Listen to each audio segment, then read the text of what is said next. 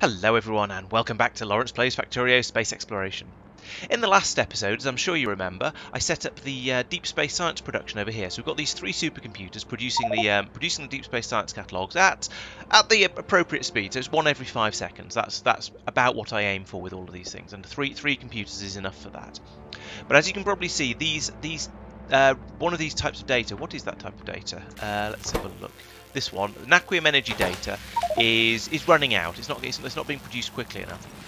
And I traced that back, and I discovered it was because there weren't enough machines making the data cards. There weren't enough machines filling up the canisters along here. So I put in some extra ones of those. But the problem is, I had the supply of ion stream wasn't fast enough for all of what was being done here, and so I looked up here, and it turns out the trains were struggling to keep enough ion stream in these tanks here for the rate it was being used up. So the logical next step was to put these machines in on the bottom here, and these are creating plasma stream and then turning that into ion stream, and that required a couple of extra inputs. So we've got stone coming in down here now. We already had the copper that we needed for this one, and we also need this orange goo, the chemical gel. And so that might be enough. I'm not really 100% sure, because I discovered then that I've got a shortage of chemical gel. And that is because over here, the machine that's making the chemical gel is reasonably happy, but we're not bringing this methane ice in fast enough. So as you can see, a train has arrived and is dropping it off. But basically, we've got a shortage of chemical gel because we've got a shortage of petroleum gas because we've got a shortage of oil, and that just sort of filters back up the chain until we go, oh dear, well, it's because there's a shortage of methane ice. So that is probably a shortage, probably a problem. There's some good English, because this patch over here is down to 162,000, and it's coming out at a dribble, and we need this belt to be basically full in order for this to work. Now I could go out and speed module this up just to get the last few mining drills to empty it out as quickly as possible, but I've decided that there's no point really in doing that, because this patch is about to die. And if we look, and I did some exploration with the navsat, and there's no more decent patches of methane ice up here in Norbis orbit. There's a tiny one here with 19,000 in it. There's 56,000 there, so there's very, very little. So this, whilst using this methane ice was a lovely idea, and it produced a decent amount of oil for me, it's not going to be a suitable long-term solution. So I've decided that I'm going to head over to Asalia. That's my oily moon that's fairly close by, and it's already producing rocket fuel in large quantities for this system that tanks it up into these spaceships, flies it around back over to where it's needed. So I'm going to put in another landing pad around here somewhere with another station, and we're just going to fill that up with oil, dump that onto a spaceship, and fly the crude oil up in a spaceship back out to where I need it. And we can also get the rocket fuel from here to fuel the spaceship up as well. So this is going to work nicely. Why has this ship not gone? So we're waiting for this one to be at least 1.4 million. We've got all this wired up properly, but these are all pretty full. It's more than 90% full. I think maybe that 1.4 million is a little ambitious. So it's the old problem of trying to get the fuel through into here and pump it and fill these up as much as possible, as quickly as possible.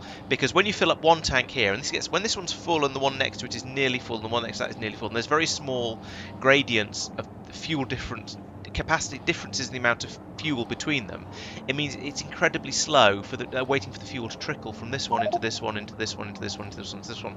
So this pump here is only running at 189 per second. That's terrible. So I possibly need to adjust this limit. So I could set that to 1.2 million or something like that, and then it will take off a lot more quickly. And there's 1, 2, 3, 4, 5, 6, 7, 8, 9, 10, 11, 12, 13, 14, 15 tanks in here. Oh, there we go. It's hit it now anyway. And it's swapped over, so the other ship has now landed and will now fill up. So now you see this pump is running at 3,000 per second, which is a lot more acceptable. It's still nowhere near the maximum the pump can go at, but that's because I have to then squeeze it through this pipe here as well, I believe. So it's better. It's not perfect, but it's a lot better than it was before. But then as these tanks fill up, we're going to have the same problem again. But anyway, that's a bit of a side note. So what I'm going to do on here is, yes, I've got loads and loads of oil here. We've got 10,000% in that mine, 10,000% in this one. There's another mine here of 5,000 I've not touched yet, 4,000 there. Then there's a 13,000 down here. So there's loads and loads of oil on this planet. 13,000 there, almost 10,000 there. So I think oil on Asalia is not going to be a problem for a good long time. So we'll just keep this ticking over as it is. We'll put in another spaceport here to take a ship full of oil out up to orbit, and we'll land that up there in Norvis orbit, probably in this convenient gap here. So we'll land a ship here, dump the oil out into the pipe systems, and then this can run much faster and more effectively. And hopefully that'll solve that problem. Everything will be fine. Maybe. Anyway, that's been a bit of a distraction. So yes, as I said, I've got these being made gradually, and this is gradually petering out over here, as you can see. And so that was the last episode. This episode, I went out and I built up this system here, which is my deep space science production facility. And as you can tell by these, by the fact that these are all programmed. Actually, let's do that so we don't have problems later. We've got this set up now to start doing deep space science. This is a direct copy of the biological science system down here. All the belts, everything. I just copied and pasted it in here and thought, right, this will do as a starting point. Then we can think about the differences, the difficulties, that sort of things. So the first difficulty is if we look at the recipe for deep space science packs. So whereas all of the other science packs take in, they'll take in an exotic material. So here the equivalent is the Naquium plate. That's fine. That's normal. That's the same, essentially. They're taking significant data. They're taking the appropriate catalogue. All of the other ones take in one of these science cylinders, the insights that you turn the catalogues into. Deep space science doesn't use insights, so there's no insight production going on in here. Instead, it uses advanced neural gel, so you have to pipe that in. And so there's another liquid that needs to go into these assembly machines. So I'm going to need to find a way to get that into this one, which I think is probably not going to be too bad. I can run a pipe up here, and then a sideways pipe across here and into there, I think. Here it's going to be okay. I'll just move. Oh no, that's going to get in the way. It's going to be a little bit fiddly to get it in here, but I'll find some way to spaghetti the pipes in. I'm sure it'll be manageable, just awkward and a bit fiddly. We'll see how that goes. But worst case, I can always bring it in on the. Oh yeah, I could rotate this round like that, and potentially then bring it in on the front side, or bring it up the back here and feed it in on the back of all of these machines. That would probably work. So there'll be where there's a will, there's a way, and I'm pretty sure I'm going to find a way to do this. So that's got the Deep Space Science Pack 1 being produced. It's not being produced very quickly because the Naquium's coming through rather slowly. So I'm going to need more of these machines to be turning the ingots into plates. But that's fine. That is a thing I need to do, but it's a thing I understand and can do easily enough. And that means that we have I don't know where the belt is for it. Oh, it's one of these. Is it this one? Yes. So we've got occasional Deep Space Science packs trundling out here like this, all the way along here, all the way along this belt. It's a long old belt. Down, and then down here we've got the normal sort of system where we're feeding into the science sushi stuff. So there's a couple of them. They go in here, get passed along all the way along here, dumped into this chest, like so. And then out again immediately to come along here to go into the sushi system. And that is working. As you can see up here, we've managed Factory Spaceship 1, and that required the Deep Space Science. There was another Deep Space Science one I did as well. I think it was the Naquium cubes, because I know I'm going to need those fairly soon. So yes, space science is coming along well. I could do another Spaceship Integrity. That'll give me another 500, which is great. Those two between them would allow me to make spaceships that are literally twice as big as the ones I'm making at the moment. So the factory spaceships are much better. They're much bigger compared to these ones where you only get plus 100 for each level. These ones you get now. I'm now getting plus 500, so that's a big boost. So that'll allow me to start making bigger and bigger spaceships, and that will get me round the massive headaches I've been having with my Naquifier ships. These ones, which are pressing right up. They were pressing right up against the limit, because in 997, when it was 1,000, that was a problem. But now it's 1,500. I've got loads of headroom, so I can start putting more things into the ship and fiddling with it and doing things with it without worrying about exactly how small I make it. It's still an inefficient shape for a spaceship, because long and thin is not conducive to a low hull stress level. Ideally, you want them to be short and fat, well, more or less square or more or less round, something like that. Much more even in size. But you know, I won't worry about that for now. It's this ship is there and is working. There's a couple of those, so that's good. So yes, that's the deep space science up here is up and running. One of the other complexities of this is you also have, with these science, also you produce the science packs, obviously, because that's what you want. You produce duff data cards, same as all the other ones did, but you also produce broken data cards. So in order to get that to work, I've modified my output chute a little bit. So we've got here we're taking out the broken data cards and the blank data cards, and then I'm merging them onto a single belt here. They're then going down and being put into the Oh. They are, in theory, being dealt with. What's going on here? Why is this broken? Why are you broken? I bet this... What? That's not supposed to be fed onto this same belt here. Oh, unless... Okay, I haven't thought my cunning plan all the way through. So, yes, there was a single belt here that was dealing with where is it? This single belt was dealing with both the duff data cards and the clean data cards, and so having put another thing onto there, that's then polluted it. And so down here, what we need to do is here we need to say on the other side, take out the oh crap, that was not what I wanted to do. Take out those, and that will fix it. But I need to go in and just clean up all of this mess now because this has all gone horrible. So. Yes, but once I go in and at least I found the problem. It's something fairly simple. It's because I put extra things on there without them following the path all the way through. So my theory was that because I'd forgotten this, or I hadn't realised it was going onto here. The theory was that those would be passed all the way through here and onto this disposal station down here for the duff data cards. We'd load the broken ones and the ones that just need reformatting into here, and they would then be taken away to the reformatting area here, somewhere around here. Yeah, they'd be dropped off here into these chests. And then I'd split out the ones that need formatting to go down here to be formatted, and the ones that are broken would be put onto this belt, because this belt, sometimes formatting fails and you get a broken data card out, sometimes it works and you get a blank data card out. And then up here we could filter them out. The broken ones would go in here to be recycled, and the good ones would be passed up here to go around the system again. So yeah, the theory is good, but but there was an unforeseen circumstance in there, should we say? So that's I'm going to need to go in there and fix that with the large hammer. However, as you saw, that is sort of working. We are making these data cards. Look at those are purpley blue. I thought they were black. That's interesting. We are making these science packs. It is sort of working. Progress has been made.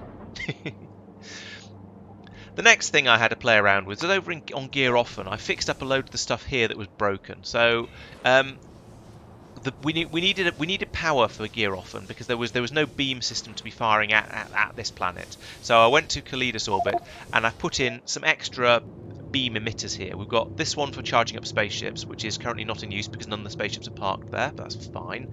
Got this one now is going to Gear Often, and I've got another one that's spare for later use, should we say. So when I realised this, when I put out another beam receiver somewhere on a random planet, we'll start using that one as well.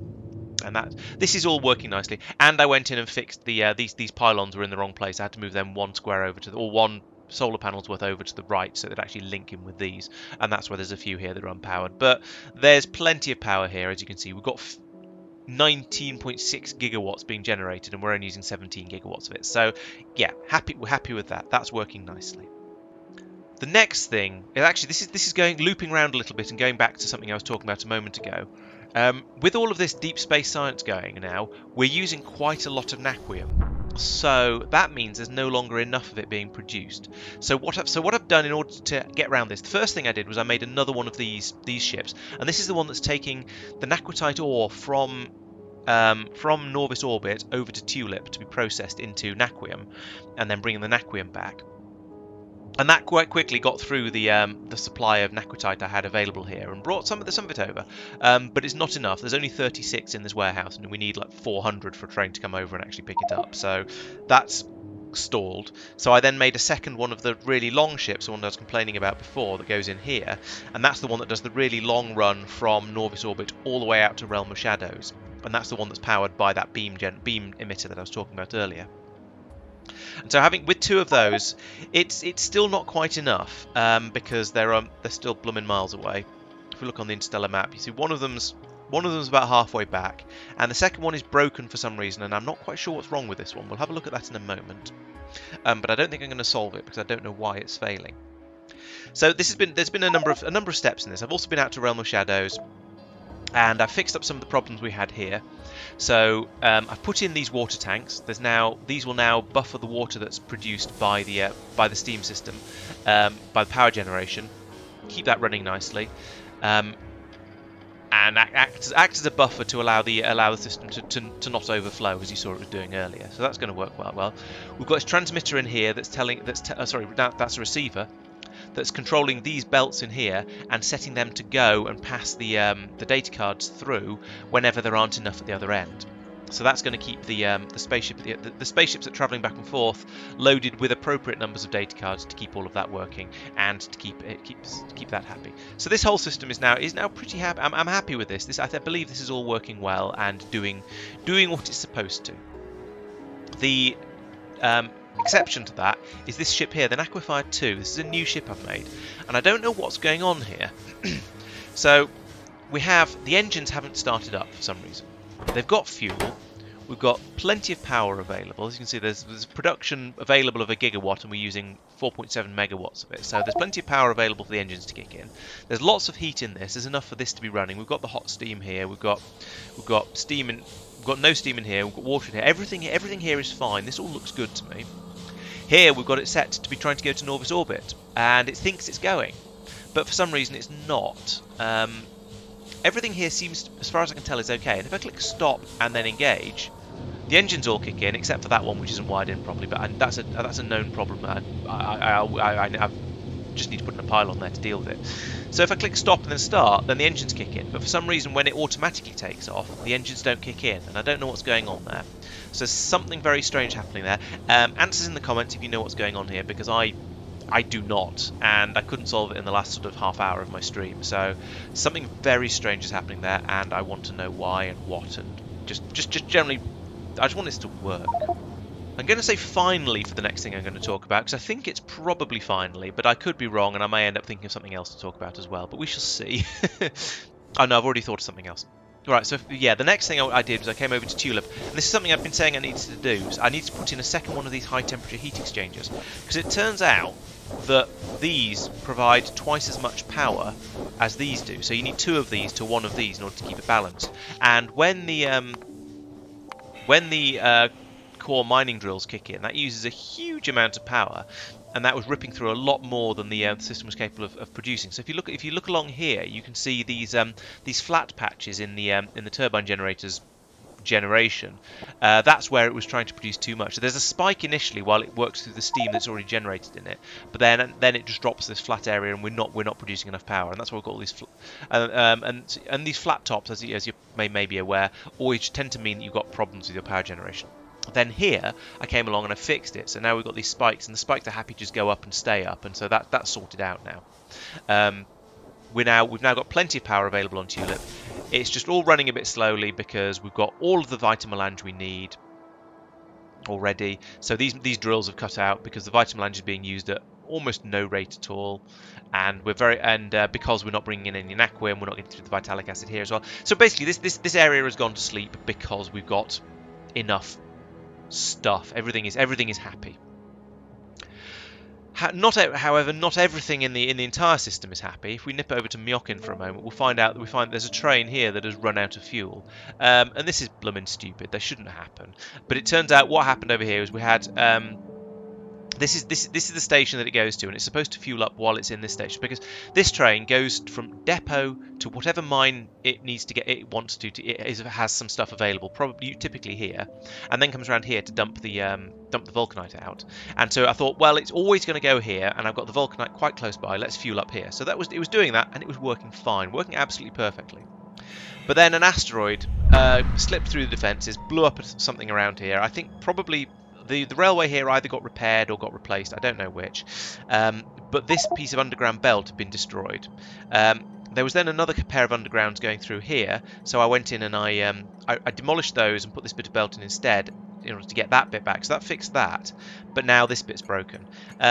I was thinking, well, I'll just harvest a little bit of belt from somewhere where it's not being used, like these little bits here. There's enough little bits like this around that I reckon I could get enough together to fix that. However, the train here is still going to be stuck, so I'm going to need to go out there anyway and fix it. So I haven't bothered yet. I'm just going to need to go out and get this sorted, dump some fuel into there manually, and then everything will be okay. I don't know if construction bots can do that. I wonder if construction bots can put fuel into trains. That's something I'll have to have a look into and think and see if I can, because then if I can do that, then I don't need to come out here, and that just saves so much time. We shall see. So that's pretty much everything. I did have another minor issue down on Norvis, where another one of my trains got cut in half by a spaceship taking off. So I went in and put in all the wiring and stuff for it, so that won't happen again. There's an explanation of why that happened and what I did to fix it in one of the earlier videos. But essentially, I came down here, fixed the train up, and just sent it on its merry way, and then that sorted that out. So that's now I think that's now working. I've fixed most of the spaceships. I'll just wait and see. If any more of them break, then I'll go in and sort them out separately. But for now, I think it's probably all right. So, in the next stream, do come along on Wednesday next week to see what, or on Wednesday in fact, to watch. Because I've got quite a lot of things to do. Obviously, top of the list is I want to carry on working towards Deep Space Science 2, because that's the big push. That's what this whole playthrough is all about, doing the sciences. But in order to do that, there's a few other things I need to do first. Like I need to bring up that oil from Asalia I was talking about earlier, so that's probably going to be the first thing I do. Fixing that train that's out of fuel on Myokin, I need to do that as well. I might try to do that as quickly as I can, get that done with first, because it's going to be quick and easy. When I've got that oil up there, then hopefully I'll have enough ion stream for the Deep Space Science to be produced. We'll see about that. We'll see how that goes. I need to sort out that spaceship's engines aren't engaging, because I don't know what's going on there, but that's annoying. It needs to be fixed. We'll see. We shall have to see. And I've got a shortage of uranium, so I've been looking at the error messages that have been popping up here, and most of them I don't really care about. But there's complaints about a lack of uranium coming through here, and that I think may well become a problem. So I think I'm probably gonna head out to asteroid belt 1. It turns out. So Kalida's asteroid belt 1 has this big patch of uranium here. That's 5.3 million. That's a decent chunk of uranium. So I think what I'll probably do, but there's no more of it here. There's just that one chunk of uranium. Great. But 5.3 million is quite a lot. That'll last me a while. So what I'm thinking of doing is basically setting up the same sort of system I have for the Naquitite, but coming out here, and it's not going to need to be as fast a ship. It's just going to come out here. It's going to bring the sulfur and the iron with it. It's probably going to have to bring ice with it as well, because there's no water around here as I can see. So we'll bring that out, and we'll probably might as well do that. Actually, we don't need to do the heat system. We can just set one up here and to receive it. But I might do it anyway, just because it's an entertaining way to do it. So we'll set up a very, very similar system here. Mine out the uranium, take that back to Norvis, and process that there. So it's somewhere else I can get uranium from, and then I can keep looking for more places in the future once I eventually use this patch up, because it probably won't last forever. So that's the plans for next time. Come along and watch, and you can heckle and provide advice and that sort of thing. We'll see how it goes. Also, there's Monday night streams. This Monday, which should be tomorrow when this video goes out, I won't actually be I won't be joining the Minecraft stream, because I'm going away, having a weekend away. So I won't be around. But everyone else will still be playing. So if you want to go along to Al's stream and watch that for next week, please do. I'll be back the Monday after and streaming as normal then, so please come along then. It'd be great to see all of you along there. And otherwise, well, we'll have all these videos, these summary videos coming out at the weekends, and GTA videos coming out during the week as well. So, as always, thank you very much for watching. I hope to see you in the next one, and we'll see what I can get done. See you then.